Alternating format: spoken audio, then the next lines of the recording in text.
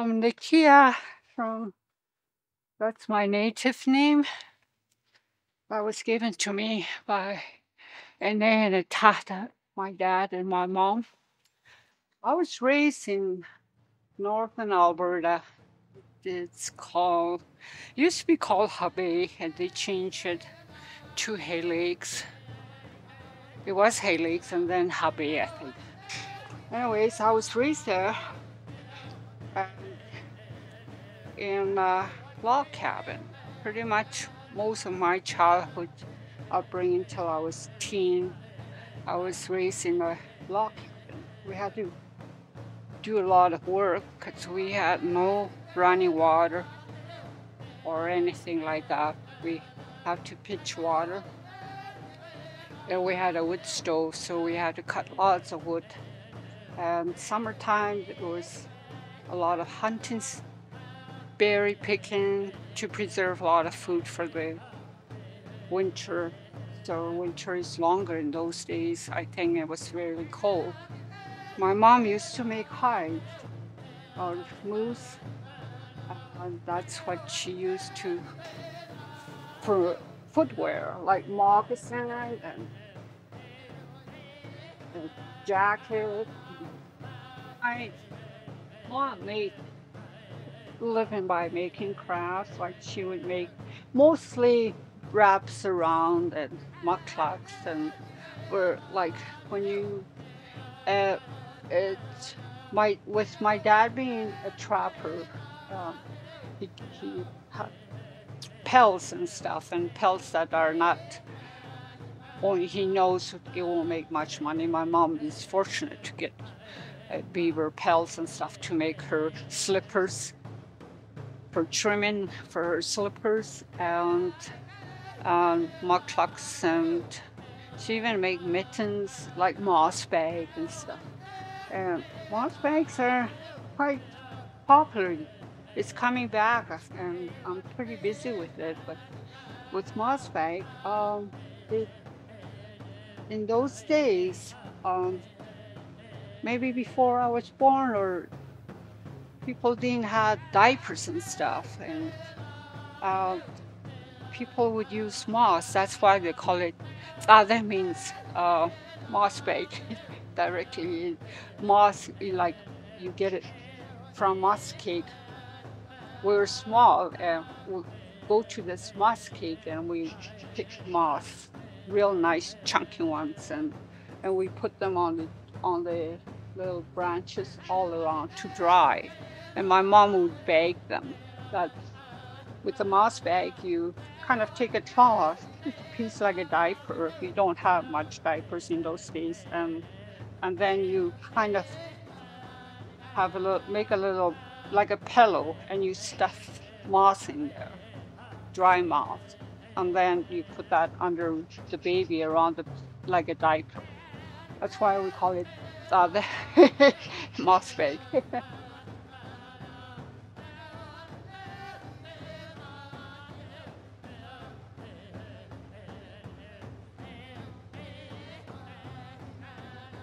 There was a church. They built a church, and then I think it was in 51. That's when I was born. That's when they built the residential schools at that time. So a lot of my siblings went there, and then eventually I ended up going to residential school. So I can't say I'm a survivor of residential school.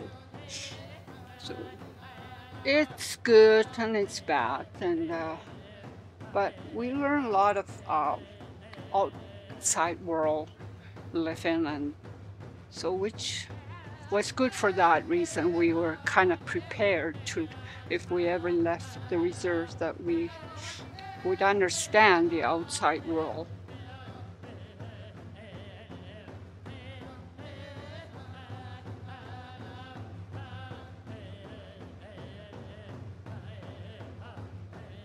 Now, as I'm getting older, I retire and don't have much to do. So it's been like maybe 6 years I got back into my traditional ways. So, and I'm doing pretty good right now. I self-taught a lot of stuff that my mom taught me, and she did a lot of sewing, so I watched her a lot, and so I developed a lot of trade from her. So now I'm working on the hide, which was uh, done a lot to our traditional. And this is the hide that my mom and ene hide. I'll say ene. It means mom in my language, and pa means my dad. So, anyways, they made hide. When she passed on, I took them all. So it's already scraped. The hair is scraped by them, and then the flesh part is all done. So I got quite a few of these prepared hides. So now I'm working on it to accomplish what they taught me.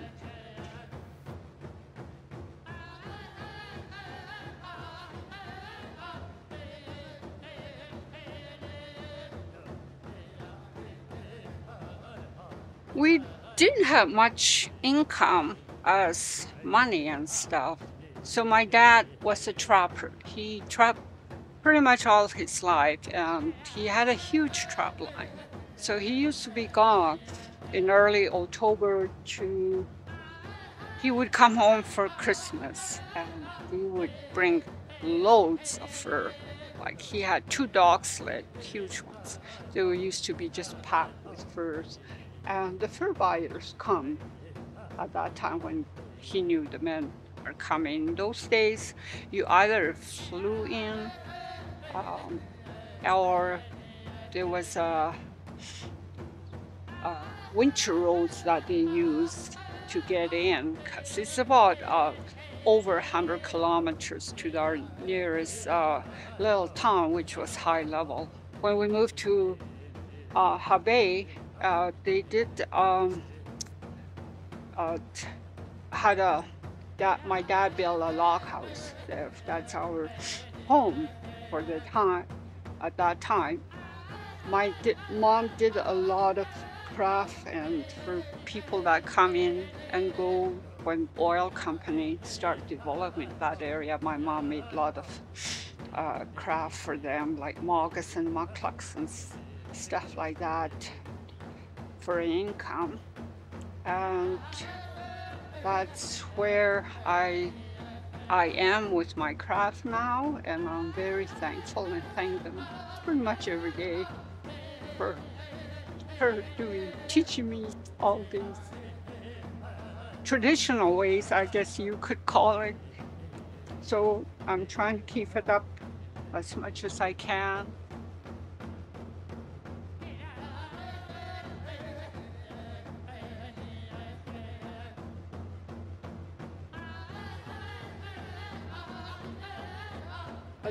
With the dry, unfinished flesh and scrape hide, what we do is you bring, in those days, my mom used snow water or river water. We didn't have tap water, but I was told not to use tap water. It has chemicals in it. Everything done is natural for doing hides. So I don't have any rainwater, but we found a spot where there's spring water. So we hollered spring water to soak my hide in. Once I put brain on it, I use pure brain, and people use different things. I heard some use mayonnaise and some use soap bar, the real sunlight pure bar. That I use that one with the brain a bit, not much.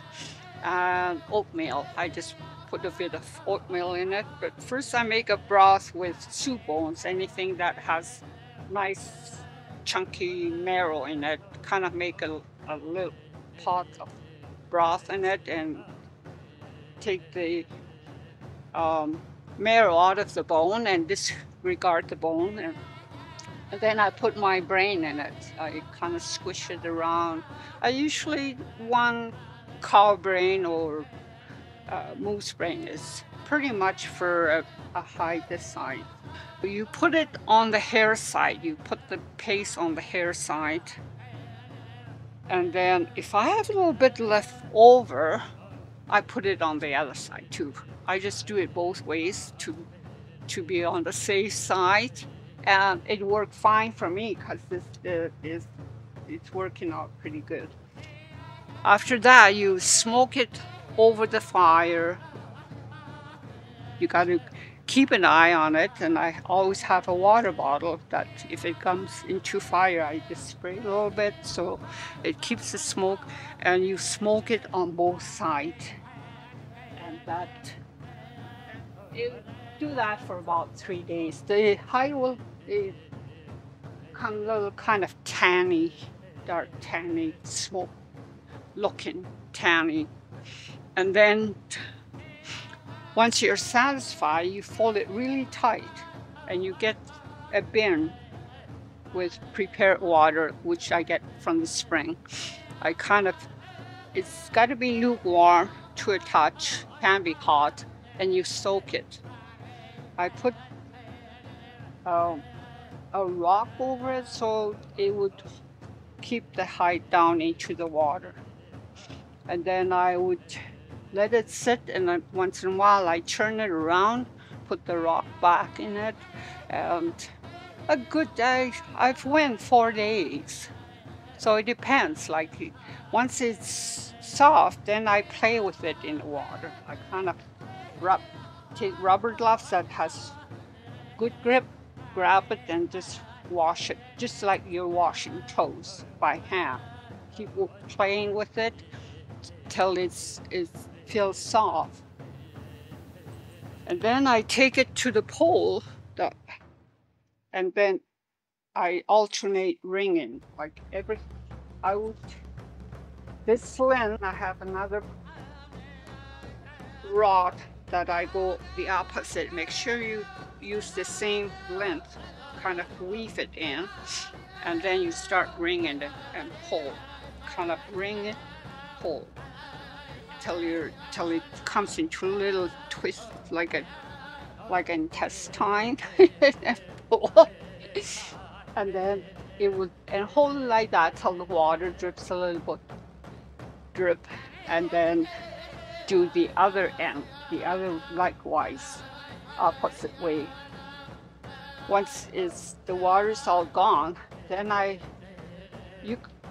put it on here. You'll be a bit wet, but I scrape. I really scrape. You want to get rid of all the thin skin. They call it in my language. You call it a beze. So that a beze has to come all off. Like this one is getting better, but you would see these sort of things. So you work on it. I know it's a lot of work, but you got to. This might be ready, but I'm not satisfied with it. But you got to keep wringing it like that, scraping it, and then once I'm pretty happy with it, I would soak it again. I would soak the hide, let it sit, maybe for a day, maybe a day or two. You would tell it's really soft. Then my last job will be wringing it really good. And once you wring this, after second soaking, you could soak as much as you want. If some hides are tougher, especially a bull moose is very tough, especially around the back to this part. It's really tough, so sometimes soaking doesn't make it soft, but you could scrape quite a bit like what I'm doing, and there's a thicker part. You will work on it and scrape, and all this would come out. And if you're not satisfied, if it's still not soft, it looks like it's tough, don't be afraid to soak it again. I've done, like, I've soaked one hide already about 3 or 4 times, so don't worry about it. If it's thin, it's so iffy. You got to be really careful when you're wringing. You don't want to wring real tight because you might rip it. So, but with bull moose and a big cow moose, you could soak it and pull on it. It's tough. And once you've done the last one, you wring it, and then you go, and I have another pole that I use for once it's dry, a little bit, not much wet, then you pull over the fire. You could have a light fire, not smoke, just a light fire that would, as you're pulling, would dry. And that too, you got to alternate. If you pull this length, alternate to the other length, likewise. And then keep doing that, churning. Some people have quite a few people standing over the fire and pull on each end.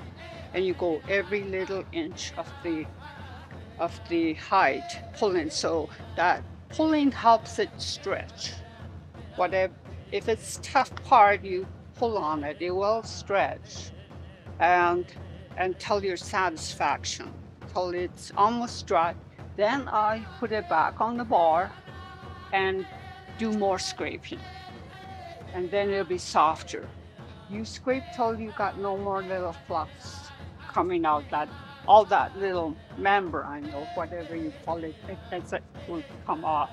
Then when you're tanning, it won't be tough. All that scrape, like, you work more on the flesh side. The flesh side is the one you tan. So you work on it till all that little membrane, like this one. You work on it, this part will come off. Not so much around the edge, but I'm trying to get every piece of hide as I can. So I will work on that one. So, and then when you're satisfied, then it's ready to tan. You cut off as much piece you want all around. And then you make sure you keep track of the flesh side has to go inside the hair side of the outside, and you sew it. And you sew all around and leave an opening at the bottom. And you tack 3 little strings on top to tie to the pole so it hangs. I use old jeans to make a skirt. You make a skirt about enough. So make sure you got this opening that you could check the fire in. And use I use old poplar, like it don't tail it. In my language we say it don't tail it. It rotten wood. It's good. I never use spruce because my parents, and they never use spruce, so I use poplar. Or you could find it laying around way in any country where people go hunting and stuff. That's where I pick them. And you got to attend when you're smoking. You really have to attend it so you don't see any fire. I always have a bottle of water with me, so if it goes on fire, just spray it to make sure there's no fire. You want that heat, but smoke the old wood.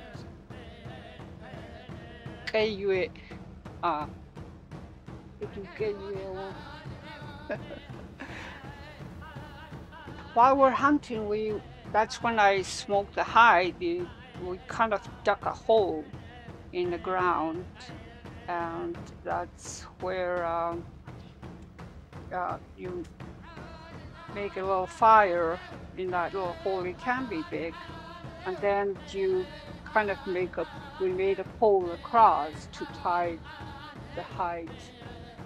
Like I sew a little string on top, so you kind of let it hang like a tube, and don't forget that one thing is, I see a lot of, I bought hides before and people sew it, but if there's a hole like that, just use an old jean or canvas little piece and just enough sew that piece. Then like it's easy, it'll tan, but then when you cut, you could cut really close to it and flat. I like my hide to be really like a blanket. I don't, if it's pulled too much, it gets ripply. I bought hide like that. It's ripply and it's really hard to even cut pattern from it. And it's, to me, that's stretching. You think you get more hide, but when you use it for craft, it's very difficult to cut that ripply because they want to stretch it as much to make more bigger hide. It's not worth it. And make sure it's all closed in before you start putting on the smoke, or the smoke will escape. They do sewage of the need. That way it won't. You'll have a with smoke trap. You get a better result from tanning. When you finish tanning inside, if you want to, inside out after. Put it inside out. Don't attach after. Put attachment like you did the other one. And then you could try to tan it just a little bit lighter. See, this was more towards the fire. That's why I got a little bit of darker, and this is softer like color.